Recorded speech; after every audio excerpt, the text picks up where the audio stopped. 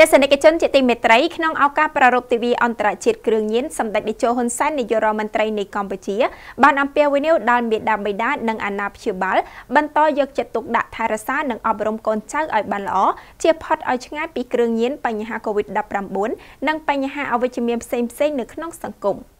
សម្ដេចតេជោហ៊ុនសែននាយករដ្ឋមន្ត្រីនៃកម្ពុជាបានអំពាវនាវឲ្យមាតាបិតានិងអាណាព្យាបាលបន្តយកចិត្តទុកដាក់ថែទាំនិងអប់រំកូនចៅឲ្យបានល្អដើម្បីឲ្យពួកគេលូតលាស់ធំធាត់ប្រកបដោយសុខភាពនិងសុវត្ថិភាពជៀសផុតពីបញ្ហាគ្រឿងញៀនបញ្ហា COVID-19 និងបញ្ហាអវិជ្ជមានក្នុងសង្គមផ្សេងៗទៀតនេះបើតាមសារលិខិតរបស់សម្ដេចតេជោហ៊ុនសែនក្នុងឱកាសប្រារព្ធទិវាអន្តរជាតិប្រយុទ្ធប្រឆាំងគ្រឿងញៀនដែលបណ្ដាញព័ត៌មាន Fresh News ទទួលបាននៅថ្ងៃទី26 ខែមិថុនាឆ្នាំ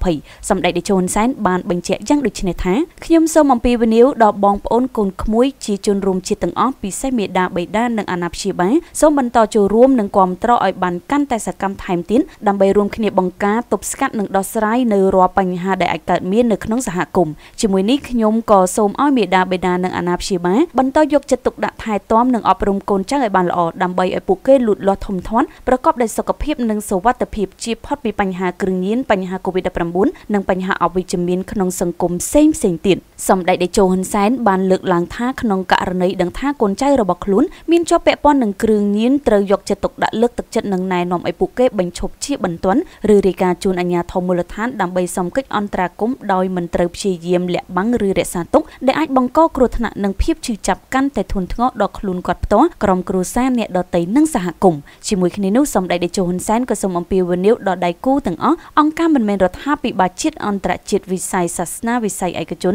និងសប្បុរសជននានាសូមបន្តផ្ដល់ការចូលរួមគាំទ្រនិងឧបត្ថម្ភជាបន្តទៀតដើម្បីឲ្យការងារប្រយុទ្ធប្រឆាំងគ្រឿងញៀននៅតែមានប្រសិទ្ធភាពនិងមានលទ្ធភាពក្នុងការចូលរួមជាមួយតំបន់និងសកលក្នុងការដោះស្រាយបញ្ហាដ៏ស្មុគស្មាញនេះពិសេសក្នុងដំណាក់កាលនៃការរីករាលដាលជំងឺ COVID-19 នាពេលបច្ចុប្បន្ននេះលើសពីនេះទៀតសម្ដេចតេជោហ៊ុនសែនបានឲ្យក្រសួងអប់រំយុវជននិងកីឡាត្រូវបន្តដឹកនាំនិងណែនាំដល់គ្រឹះស្ថានអប់រំសិក្សាគ្រប់កម្រិតឲ្យរកគ្រប់វិធីសាស្ត្រក្នុងការបន្តផ្សព្វផ្សាយអប់រំទាំងលើបញ្ហាគ្រឿងញៀននិងបញ្ហានៃការឆ្លងរាលដាលជំងឺ COVID-19 ឲ្យបានជាប្រចាំដល់សិស្សនិស្សិតដើម្បីឲ្យពួកគេបានយល់ដឹងនិងមានមូលដ្ឋានគ្រប់គ្រាន់ក្នុងការការពារខ្លួននិងបន្តផ្សព្វផ្សាយអប់រំដល់មិត្តភ័ក្តិក្រុមគ្រួសារនិងអ្នកដទៃនៅក្នុងសហគមន៍ផងដែរ